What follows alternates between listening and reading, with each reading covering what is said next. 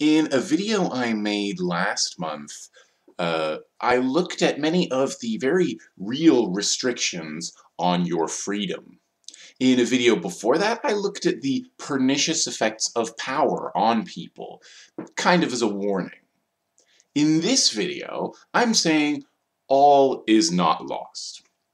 There's plenty of reason to believe humans are capable of living in free, non-hierarchical societies. Here I'll be using what I know about biology, psychology, and anthropology to explain why freedom is well within the range of human possibility. I'm Chris, and this is What Had to Be Said.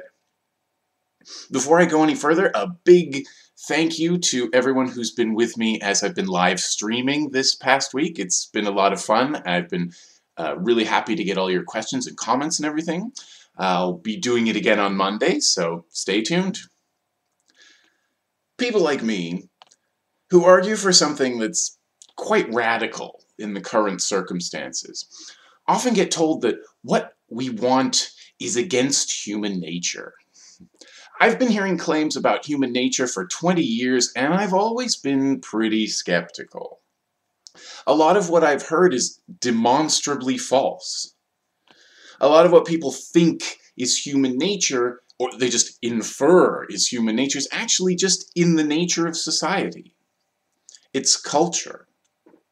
And even if everyone you know from every country you know people from is this way and that way, it still says nothing about what's natural or what's right. All it means is we're capable of doing that. I object to the belief that just because we're capable, that means some behavior is inevitable. Like, is it human nature and therefore inevitable to kill other people? If so, there's no point in a taboo against murder, is there? Of course he killed that guy. It's human nature. That's not much of an argument. It's really just an excuse.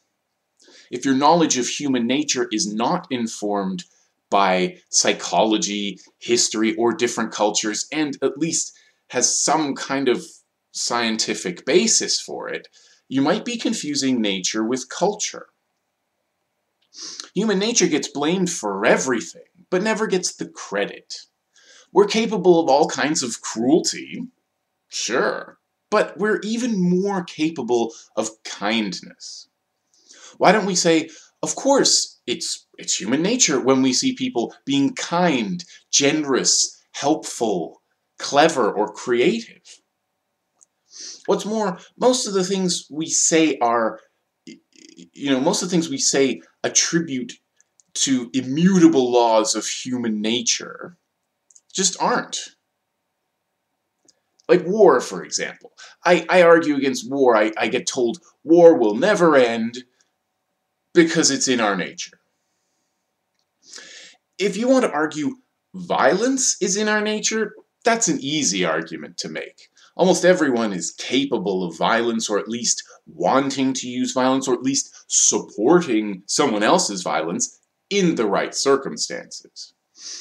And since we see the behavior, the violent behavior most commonly in little kids, it's probably fair to say violence is quite natural. It's pretty much impossible to survive as a species without using any kind of violence, unless you're isolated on top of a mountain or something. But war isn't just any violence. It's organized violence on a wide scale. If you're arguing war is in our nature, you'll need a lot of evidence. War is pretty much just an invention of states, and states are the invention of warlords. Some societies have done away with war, like Iceland and Sweden. Some have given up their ability to start a war, like Costa Rica. And some cultures, albeit smaller ones, that have never developed states, have no war at all. In fact, a lot of these smaller groups of people have no violence toward each other at all, and they've found ways around it, ways to manage violence and maybe channel it towards hunting or even some non-violent physical activity like dancing. People like to bring up the groups that Steven Pinker mentions in his book on violence, but those groups are not representative of anything. He deliberately chose the most violent tribal groups that he could find to compare them with the so-called civilized world, to make a point.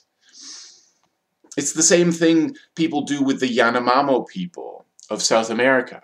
Just about every time you read something trying to argue war is in our nature as humans, someone brings up the Yanomamo people because they're supposedly really violent. But even if we leave aside the questionable evidence on that front, because there's been a lot of controversy around those findings, who's to say they represent human nature any more than we do?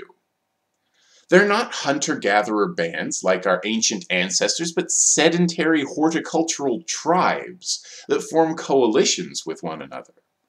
Their society is organized totally different from that of pre-Civ humans. So what's the point of bringing them up? It's a weak example to try to prove a hypothesis. I would rather appreciate the complexity in the study of human nature than reduce it to simplistic assumptions just to make a point about the modern world. In the same volumes, they'll talk about chimpanzees, because, well, it's true, chimps are closely related to humans. And look at all the violence they get up to. But first, and obviously, we're not chimps. We have way better communication, more fluid social structure, and hey, I'm hairy, but I'm not that hairy. And second, we're just as closely related to bonobos, who don't fight nearly as much as chimps and have very peaceful methods of resolving conflict. Mostly sexual, I think, but hey, we could learn from them. The point is, you would need a lot more evidence than what's thrown around to prove that war is an inevitable fact of human nature. The same goes for racism. We get told we'll never eliminate racism. Why not? Because there is racism now? Don't let your limited perspective close the doors of possibility. Racism as we know it is largely a recent invention that comes from European imperialism, colonialism, from slavery, and even today it's still useful for keeping the working class divided. The ruling class benefits from these ideas, so they promote them. And next thing you know, everyone says they're inevitable. Like many other things we call human nature, racism is very much a product of its time and place. I could go on for hours, but let's move on to the prospects for freedom, justice, peace, and all that other stuff. One very common feature of human life is cooperation. People cooperate in every society. They have to survive. That's true. That's just as true in the smallest band as it is in the largest mass society. That's how we get things done. We cooperate in part out of a sense of reciprocity. You do something for me and I'll feel indebted, so I want to do something for you. You help me build my house and I'll help you build yours. You help keep me safe and I'll help keep you safe. Alternatively, you carry my groceries because I have a bad back, and I'll watch your kids while you take a nap. This cooperation and reciprocity have made mutual aid a necessary element of our survival, and probably the basis for a free society. Then there's sympathy and empathy, another reason we cooperate. What if I already have a home? What do I get out of helping someone who doesn't have a home to build theirs? Why should I? What have they ever done for me, right? I think only people whose minds have been poisoned by modern society, say by having taken a lot of economics classes, would think that some people literally do not deserve their own homes. Or maybe they do, but I can't be bothered to help them at all.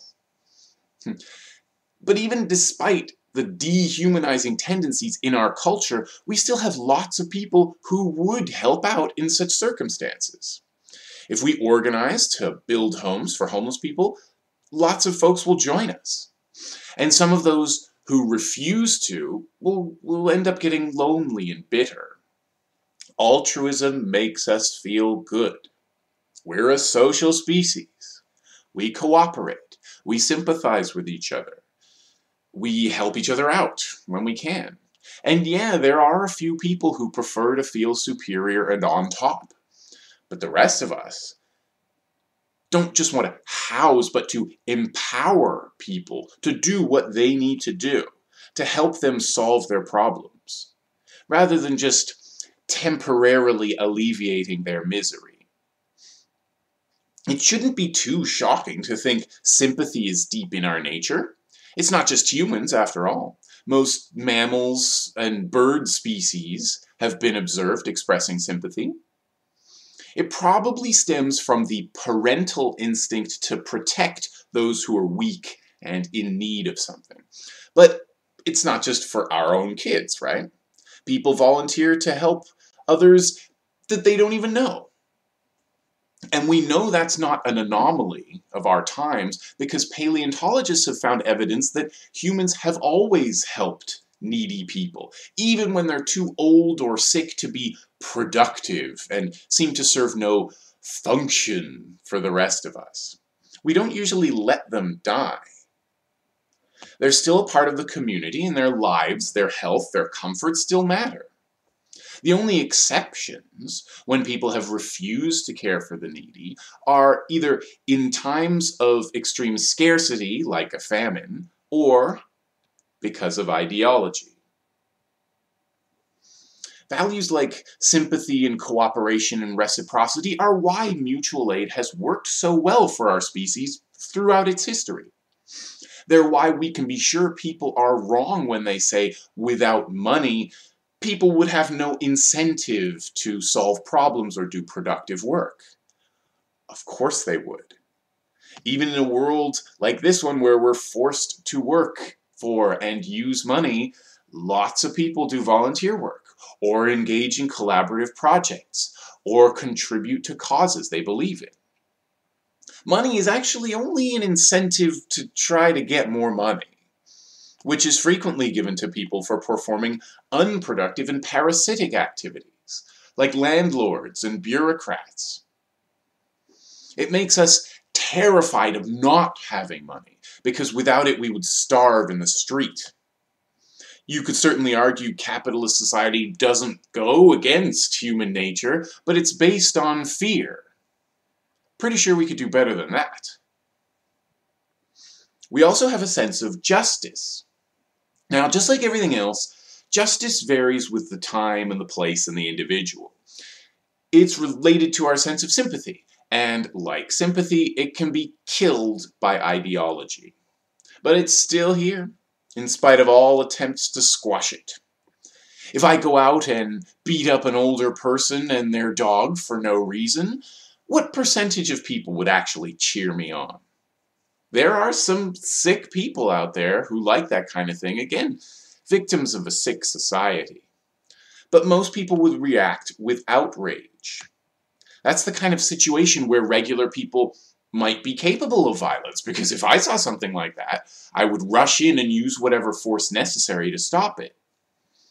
Our sense of justice can explain quite a lot of behavior and a lot of history. Going back to war, modern wars are mainly for the purpose of increasing the profits of the largest corporations, but the justification, the excuses they use, are always about justice. The right appeal to justice bypasses the thinking brain and goes straight to righteous indignation. We have to get them for what they did to us. We have to get them because they'll get us if we don't. We have to stop them from doing the cruel things they're doing, etc., etc. Even torture. I wouldn't assume anything about the policymakers or torturers' good intentions, but since 9/11, we've seen millions of people saying torture is just fine because we're only torturing terrorists. It's wrong, completely wrong, that they were only torturing terrorists, but hey, their brains, that part of their brains, was shut off.